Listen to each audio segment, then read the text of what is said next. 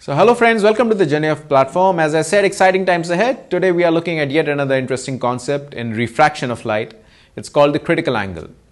Now, once the light travels from one medium to the other, it has a tendency to either bend towards the normal or bend away from the normal, depending on whether it's traveling from a lighter medium to a denser medium or denser medium to a lighter medium. Now, there's a concept called critical angle. So when we put the incident ray at beyond that angle, instead of going to the other medium, it gets reflected back in the same medium. So let us demonstrate this through a very simple experiment. So what I have here are two glasses. In one glass, I put the coin inside the glass. In the other, I put coin beneath the glass. Now, as I start pouring water in both of the glasses, you see that when the coin is inside the glass, you're able to observe the coin. But the one which is beneath the glass, what will happen is there will be an angle at which the coin will disappear. So as you can see here, the coin is no more visible.